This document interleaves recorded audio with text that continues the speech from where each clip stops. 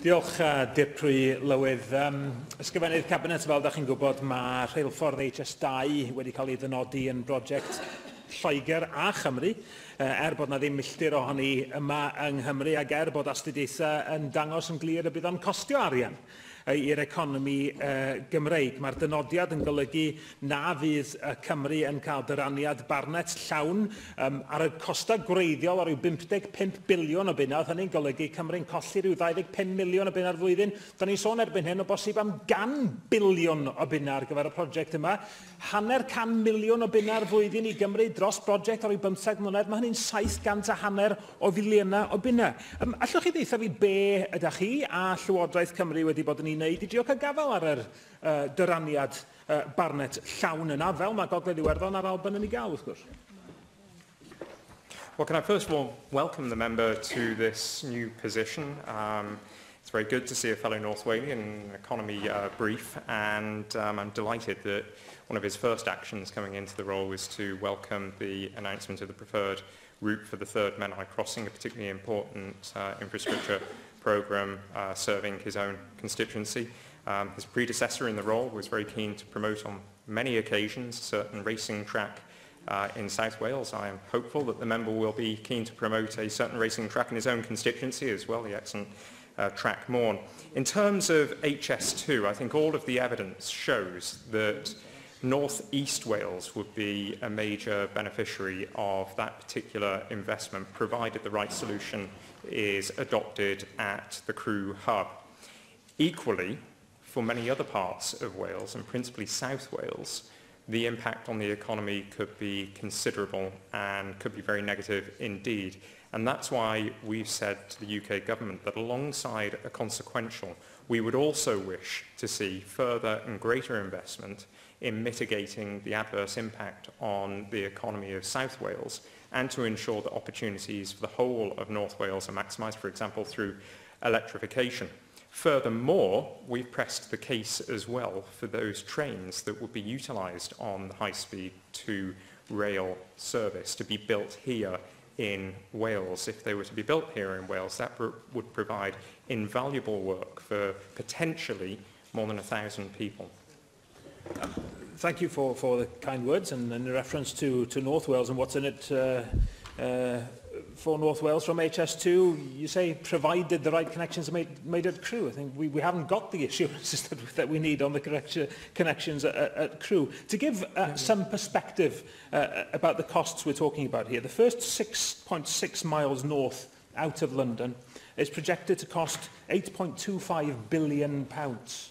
That's £1.25 billion per mile. You could fully fund the reopening of Carmarthen to Aberystwyth railway line, electrify Cardiff to Swansea, reopen the Gaerwen to Amlwch rail line in my constituency for the cost of a single mile there of HS2, and still have enough change left for a lifetime of sandwiches, no doubt, on a new Transport for Wales buffet trolley. Now, the Welsh Government has supported the project in the past, despite you yourself quoting the UK Government study that shows the loss of economic activity in the south in particular, but that's for the whole of Wales, remember. Can you name another government that would willingly support a project knowing that it's costing its own economy and that it'll damage that economy for the long term?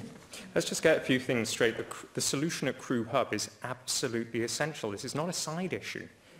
If the solution at Crewe is not beneficial to North Wales, then that will lead to HS2 having an adverse impact on the north of the country as well as on the south. Now, Wales has already received additional funding over the current spending review period as a result of the increases in the Department for Transport budget, which in no small part is due to HS2, and we are making a compelling case for further consequentials to be delivered to us as soon as possible.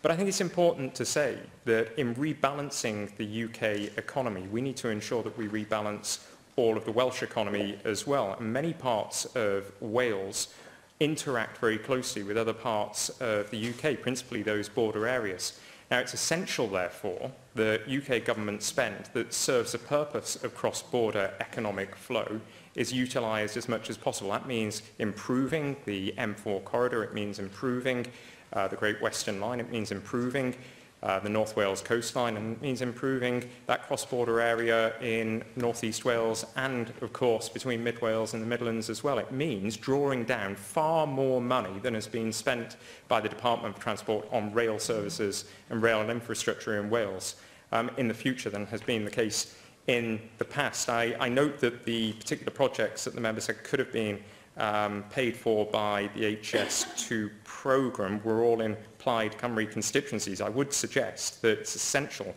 as we move forward that we don't seek to identify projects that would be only beneficial to our own immediate areas, and we actually rely on the expert advice of the National Infrastructure Commission for Wales whenever and however possible. That commission is now up and running. I will be seeking advice from that commission. I would urge all members, given that its independence, all members to make statements of support for any infrastructure programme based on the evidence that is provided and the advice that is provided by those experts on the Commission. Forgive me for getting up too early. I thought you were never going to stop. No, I make the decisions when people stop, and you're in danger. I quoted a number of projects. They were all in the Plaid Cymru constituencies. I said that it could pay for the Cardiff to Swansea electrification. Now, yes, they will be in Plaid Cymru constituencies one day, but we're not quite there yet. I mean, to deal with your deflections, you make my point for me. You make my point for me by saying that Crewe and getting that connection there is important. The whole point is that that connection hasn't been assured yet. So that's another failing in terms of what there is in HS2 for Wales. On Barnett's consequentials, I must say,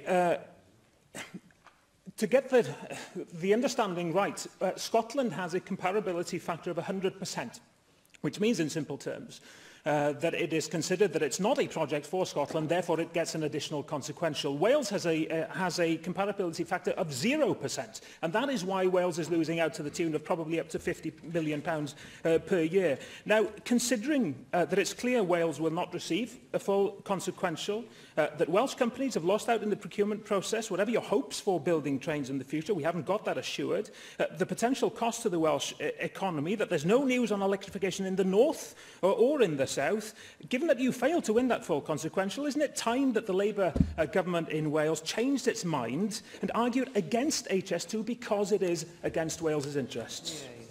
I was sorry to hear the member respond in such an agitated and uncomradely way. I think it's important to recognise that on many issues,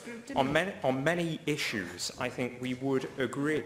And on the particular issue of rail investment, there is no difference, I'm sure, across the chamber in our views that more resource should be spent in Wales. But the member has already highlighted that he would wish to take on responsibility for spending Welsh taxpayers' money on projects that the UK government should be investing in, such as the electrification of Cardiff to Swansea. That is a UK government responsibility. That is not a Welsh government responsibility, and the money should come from the UK government. Why do you not challenge the UK government over this issue and say instead you would wish to take on that spending? It's absurd. It's absurd. I know that we're in the period of Halloween with scary stories and practical jokes, but your idea of spending Welsh taxpayers' money on services and infrastructure that should be paid for by the UK government is nothing short of a joke.